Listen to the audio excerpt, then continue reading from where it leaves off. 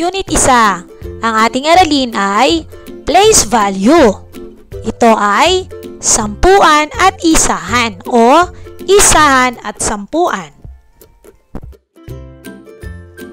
Ibigay natin ang bilang sa isahan at sampuan.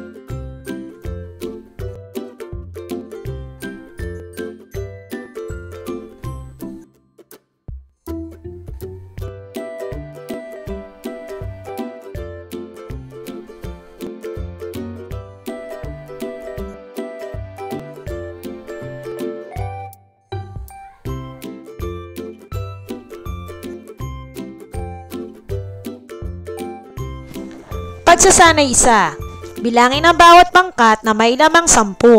Sabihin kung ilang pangkat ng sampuan mayroon. Ilan lahat ang tinidor? Ilang set ng 10 mayroon? Ilan ang mangga? Ilang sampuan mayroon? Ilan ang suklay? Ilang sampuan mayroon? Ilan ang laso? Ilang sampuan mayroon? Ilan ang lobo? Ilang sampuan mayroon? Pagsasanay 2. Iguhit sa loob ng parihaba ang bilang ng mga pangkat ng bagay. Gawin ito sa inyong kwaderno. 2 pangkat ng 10 na dahon. 3 pangkat ng 10 na laso. 4 na pangkat ng 10 na krayola. 3 pangkat ng 10 na lapis. 5 pangkat ng 10 na bola. Pagsasanay 3. Isulat ang wastong sagot sa loob ng kahon. Gawin sa inyong papel. Ang patlang ay 7 sampuan at 9 na isahan. Ang patlang ay 6 na sampuan at 2 isahan. Ang patlang ay 8 sampuan at 5 isahan. Ang patlang ay 5 sampuan at 7 isahan. Ang patlang ay 3 sampuan at 3 isahan. Ang patlang ay 0 sampuan at 4 na isahan. Ang patlang ay 1 daanan, 0 sampuan at 0 isahan. Ang patlang ay 10 sampuan at 0 isahan.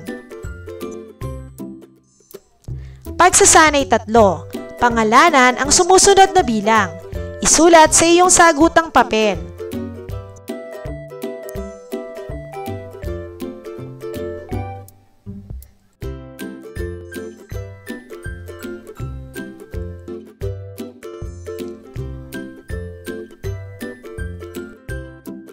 Para sa inyong gawaing bahay, pangalanan ang sumusunod na bilang.